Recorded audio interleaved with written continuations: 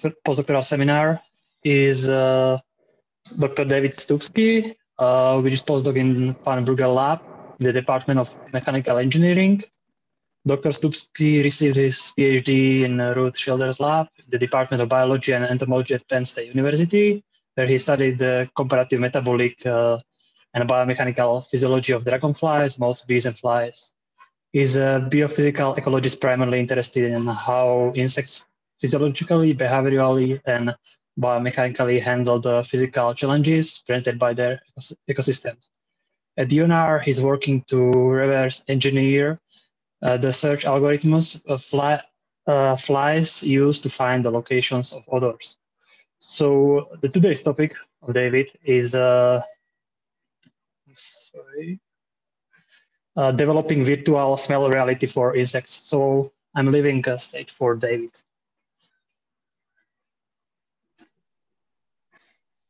Awesome. Thank you, Stan. All right, y'all. So thank you for coming. So I think these have been a lot of fun. And so I've been pretty excited to show up to most of these to find out what other people are working on campus, especially since with the pandemic and everything, there's not a whole lot of like common forum for us to come together and know who's around campus and who's working on what flavors of problems. So what I'm going to talk about today is some of the things I've been working on since I came to UNR on developing virtual smell reality for insects. But one thing I've seen other sort of like postdoc groups do for their seminars is to do a PhD on a slide challenge. And I kind of like that. So the kind of flavors of questions I come from are from the comparative metabolic and physiology world. So I study things like how natural variation in lipid metabolism affects dragonfly biomechanical performance. I've tried to understand how these moths that they warm themselves up to fly, they heat up their brains to really high temperatures, trying to understand how that affects their ability to perform basic biomechanical maneuvers with this sort of robotic flower hawk moth system. And I've worked on trying to understand the metabolic constraints of honeybee clusters. So trying to build heat transfer models for how honeybees make it out through the winter to estimate how many calories it should take for them to heat their homes under different projected climate scenarios. But sort of the underlying themes to the kinds of questions I like to work on is I like to work on things that fly, because I think flight is one of the coolest evolutionary adaptations. And I like to work on insects because they have virtually no paperwork. And I don't have the patience to do this sort of similar work for things like birds that have backbones. So the basic question and problem I've been working on since I've come to UNR is one that sounds fairly simple, but is deceptively complex, which is how does an insect know where a smell is coming from? So this has proven to be a really challenging thing to engineer into robotic systems. So if there's some sort of airborne chemical and gets dispersed by turbulent airflow over large spatial scales, and developing an algorithm or trying to reverse engineer how bugs are so good at finding the source has been a key problem for engineering, especially if you can imagine we want to develop robots that can go find a chemical leak in a condemned building that's not safe for people, or there's a chemical leak in a place that's heavily wooded, so aerial surveillance isn't an option. These would be kind of applications of this system. And we know insects are really good at it. And I think anybody who's ever like had a picnic or eaten anything outside knows flies can find your food from a really far distance away. And so as engineers, we're kind of interested in this problem for two reasons. Insects solve two things really well. They solve what we kind of think of as a sensitivity problem. So as far as sensors that can detect very specific molecules, amplify that signal to something meaningful, you can't really beat something like a moth antenna. So this has inspired a handful of drones from groups up at UWashington to put a moth antenna on board a drone such that they can put some chemical that the moth is responsive to, like a pheromone or a food chemical signal. They measure the electrical responses of that antenna and use that signal to navigate the drone towards the source. But this doesn't solve all of the problems. This only solves the ability to detect molecules in the air, which is a big challenge as well. There's also what we think of as the computation problem. So if you're an insect and you're out in the real world and smells are washing over you in waves, depending on how far you are from the source, kind of changes the input signal of that smell. So if you're really close to the source, you're constantly encountering the smell. It's sort of like a always on sort of signal. But as you get further away, the way the smell washes over you comes and goes in these waves with discrete intervals.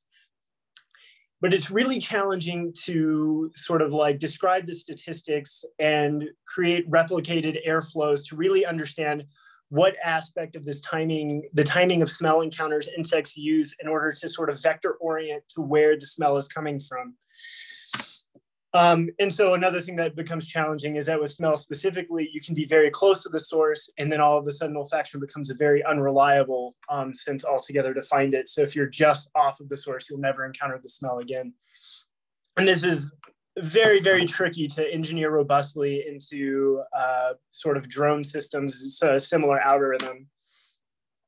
But we know is that insects solve this problem on extraordinarily large spatial scales. So that video of smoke blowing over the flies is a spatial scale of only a few centimeters. But we know from catch and release experiments that insects can solve this problem over kilometer spatial scales. So folks have gone out into the desert outside of LA, released thousands of flies in the middle of a playa, where there's virtually no visual signals. There's no organic matter around to really sort of like confound with what the fly is smelling. And they can put these just fermenting fruit traps out, and flies within 24 hours will navigate over a kilometer and specifically find the fruit traps, and people have DNA checked to make sure that these are the same flies that they released. So it's pretty crazy that we can't engineer something that insects solve on extremely large spatial scales. So we're trying to get a better sense of how to figure that out.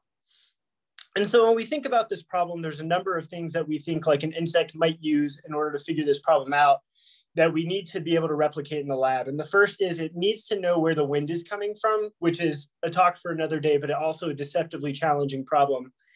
So it needs to know where the wind is coming from. So if it gets a whiff, it knows to fly upwind.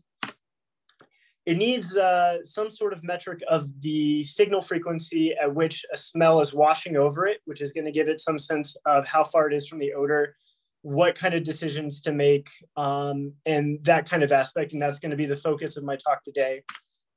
And it also needs to take into account what's going on in its visual field. So once an insect gets kind of close to an odor source or thinks it's close, it'll switch over to vision-based navigation, which I'll show y'all in a minute. So we want to be able to experimentally control all three of these things at the same time.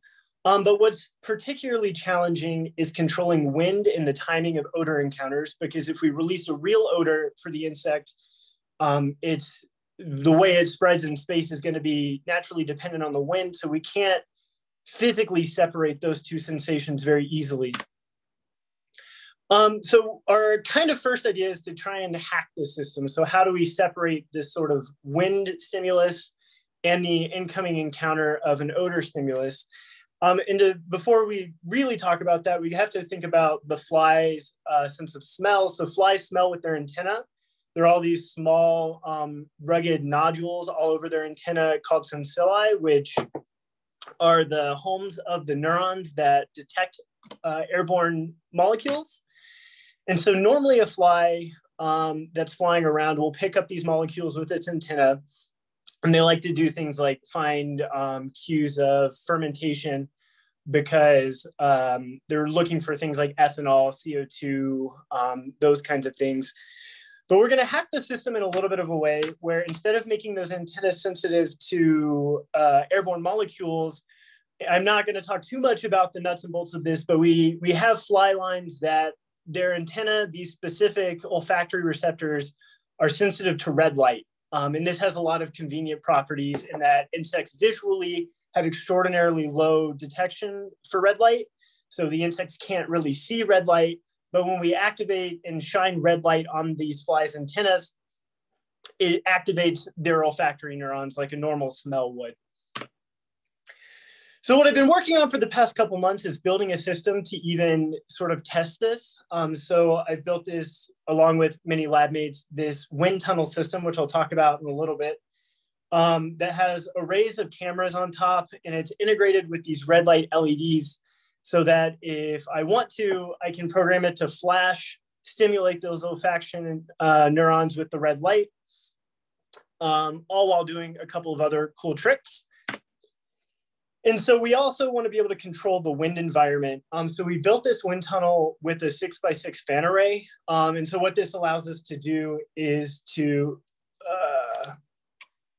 we can dynamically control each one of these fans individually. And that allows us to do things like we can create a very laminar flow in the wind tunnel. We can activate them haphazardly, constantly turning them on and off, to create all kinds of chaotic and turbulent airflows as well, to see how the wind environment changes how an insect navigates for an odor. But the really cool part is, if I can change this, oh God, no.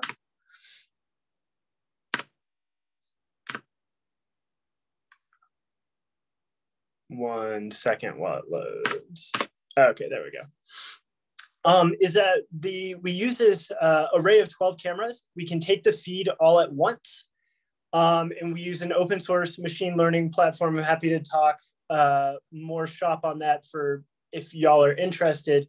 But we can in real time track the trajectory of a fly moving in this wind tunnel, which becomes extraordinarily important for if we want to really understand the specific timing of events, how the fly's motion changes with this sort of input signal. We can do that in real time on millisecond timescales, which is also important because flies are doing incredibly complex behaviors on timescales of less than a second. So we really need to be able to understand the nuance really quickly.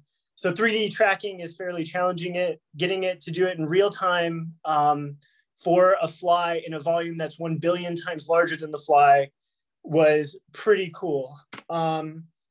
And so what this allows us to do is we can set up any sort of trigger zone within the wind tunnel.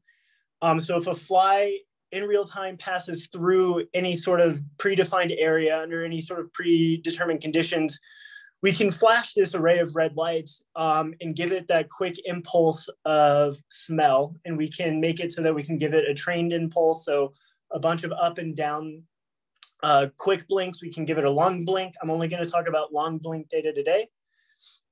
But we can make this modular in basically any way we want, which is proven to be pretty useful for a number of problems.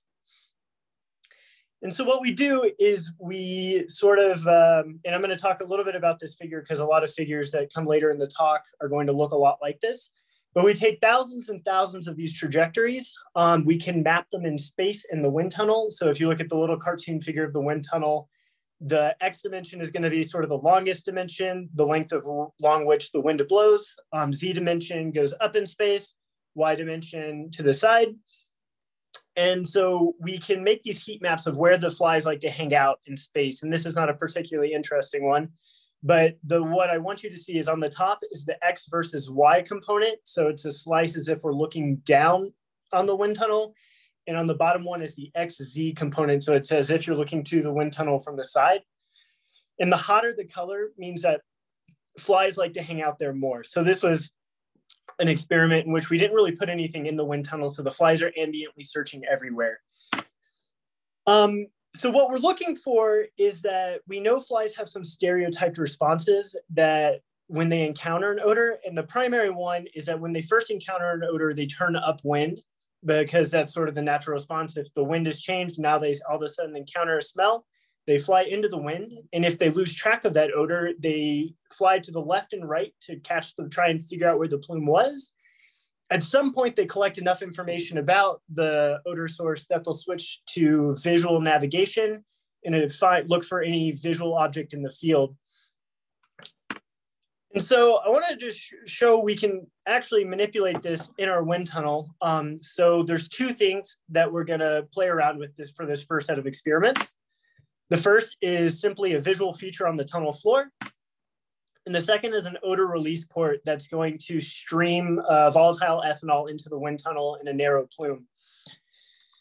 And so if we run one of these experiments and I only put the visual feature in, the flies really don't care. They sort of ambiently navigate everywhere in the wind tunnel. They're just searching around, can't seem to find anything. And so this is like a compilation of a few thousand of these sort of flight trajectories of flies. But if we put something like an odor in there, then all of a sudden the flies hang out really tightly in an area around where the odor is released. So you can think of this graph as being all along the tunnel. So there's this ethanol plume that spans the whole distance as the wind blows it down through the tunnel. The flies can find that plume, they hang out in that plume, and they have a great time in that plume. But we get this sort of weird behavior if I include both an odor and a visual signal at the same time. The flies will leave the plume and go down to start searching for that visual object on the tunnel floor. And so this is a simple behavior, but because we're working with a fairly complex system, we thought this behavior would be the easiest thing to start working with to see if we can make some sort of virtual smell reality work. We should be able to elicit this object approaching behavior because in the absence of any smell, the flies truly don't care about it.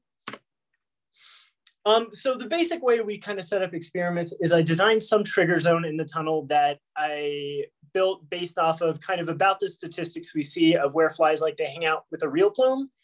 And if a fly crosses into that zone, we either give it a pulse of real light.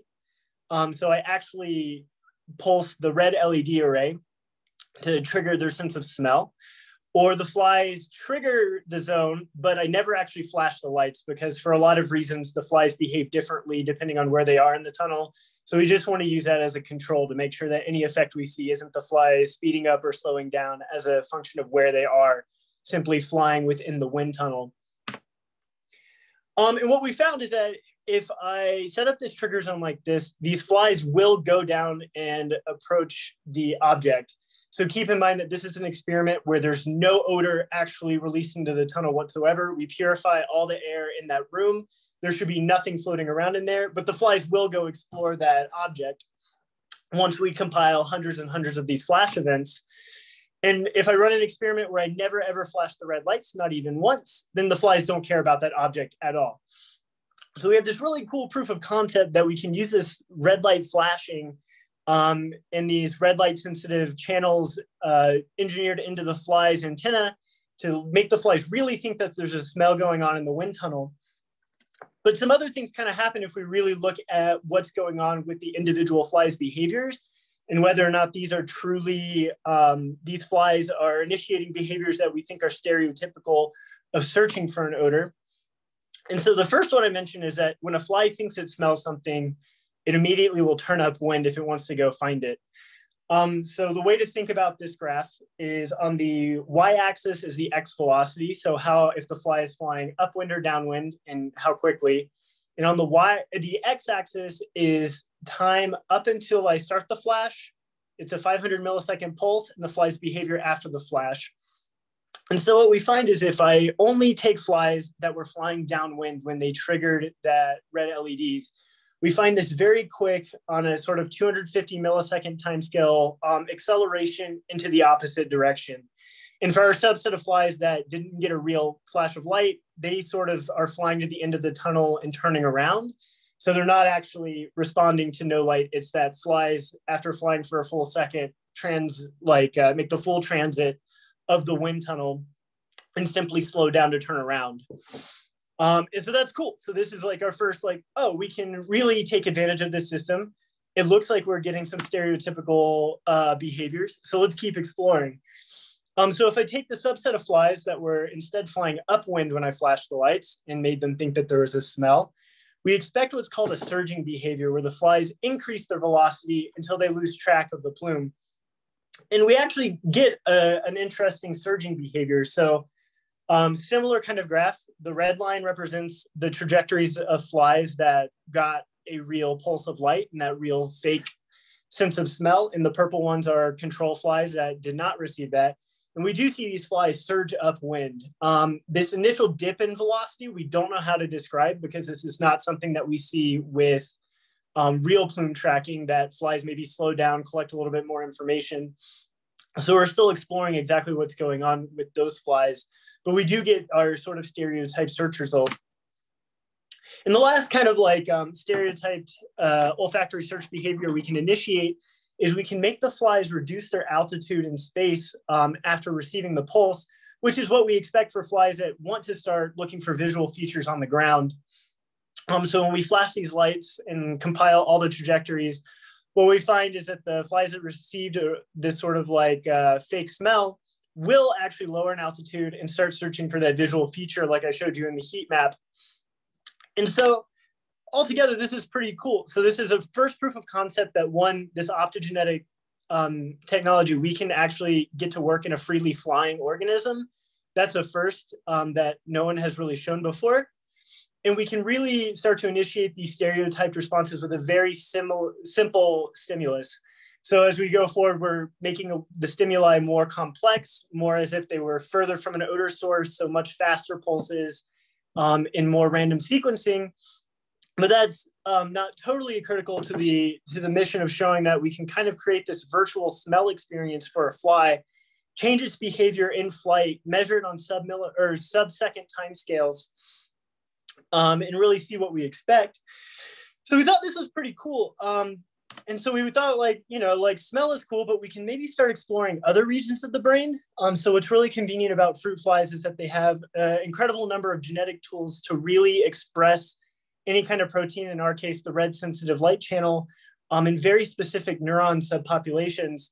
So we took this one line of flies that will express the light sensitive protein in a population of neurons. And what exactly these neurons are is not important, but the important part is that the neuron bodies start in the brain and they terminate on motor units in the fly's flight musculature. So people in tethered flight and sort of non-free flying experiments have shown that, like if they activate these subpopulations of neurons, it increases how the wing stroke amplitude of a fly. And so I took these flies and I set them up in the wind tunnel, and I kind of made the trigger a little bit different than the one before. Instead of a plume, I just made a crosswind bar pretty far downwind. So if a fly triggers it, we get as much data as possible before they want to turn around at the upwind section of the wind tunnel. And we can initiate a really sharp acceleration in the fly's flight behavior. So this is still a fairly simple start, but it's really cool that we can sort of externally manipulate neurons in a freely flying fly, show behavioral responses that we expect based off of like sort of the architecture of where those neurons are, where they're terminating on motor units. And the last thing I want to talk about real quick before I start to wrap things up is I was a little bit detail brief when I talked about which subset of those sensili that these experiments are from. So the first set of experiments we expressed in a very specific subpopulation of sensili, ones that are rule of thumb tend to detect hydrophobic or water insoluble compounds called like the OR receptors. But there's another broad class of these sensili that have a different subset of olfactory proteins called the IRs, and they tend to detect water-soluble compounds. And this is sort of an evolutionary remnant of when insects had aquatic lifestyles. And so one thing that I found really weird is that if I try to do this in this other population of olfactory receptors, these IR ones, I can't make the flies approach this object at all. I can't make them do it if I flash red lights on them. I can't make them do it if I put a real odor in the wind tunnel arena or anything. And so I thought this was really weird because this is a class of olfactory receptors that's been implicated in olfactory guided search in the literature.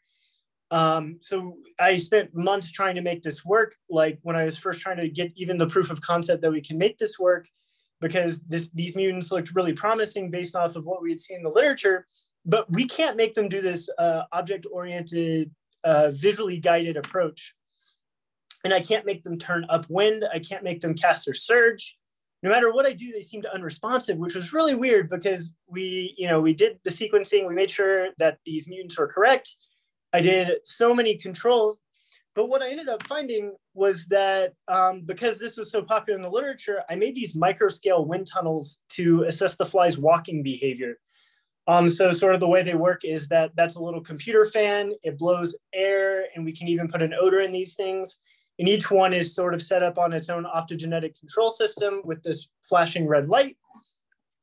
And what I found is that the walking flies are highly responsive to the stimulation via the red light, activating the subpopulations. So that middle graph there is showing that if a downwind walking fly experiences this trigger, it shoots straight upwind. But no matter how many times we do this in our control flies, they don't care about the light at all. So we're actually finding that the way that these flies are even taking in smell information is extraordinarily context dependent between whether they're flying or whether they're walking, which was a fairly exciting thing, but it's an extra layer of complexity to trying to understand how flies do this over large spatial scales, is that most of the work has been done in walking flies at the neural level, but flying flies appear to behave entirely differently with what they'll even respond to. But I think this result is even a little bit more exciting when we sort of think about this olfactory gated object approach within its conservation within Diptera. So mosquitoes also require both visual and smell information in order to approach a target to bite it.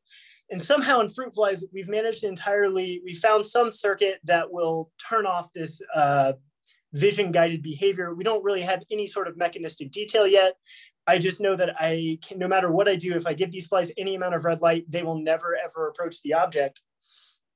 And so I think this is maybe potentially exciting as a way of saying like, oh, we may have an interesting circuit to target to prevent mosquitoes from approaching and biting people. But I'm a comparative physiologist by nature, so I like to be a little bit realistic with the way I pick and think about organisms. So the way I like to describe this to my lab is a fruit fly is similar to the mosquito, and the way a marmoset is similar to an orca. So you have to be very careful with like how we sort of start to think about these phylogenetic approaches. I think Drosophila and mosquitoes are about 250 million years removed, and that's a lot of time for evolution, especially of these olfaction-guided behaviors. But it is something that's on my radar to start to think about as I'm kind of moving forward with this project, is that we have this system that may be able to turn off this object-oriented approach. And so some general take-homes is we built this wind tunnel system. We can initiate olfactory stereotype search behaviors without using any sort of chemical. We do it entirely with the optogenetics. And this allows us to very finely tune, control the exact stimulus we put into a freely flying insect. We found that we can mess around with the neuromechanics of freely flying flies by activating this in other brain regions. And we're starting to find some really interesting differences between the way walking flies will respond to different stimuli as compared to freely flying flies. And so on that note, I will take questions, comments, whatever y'all have.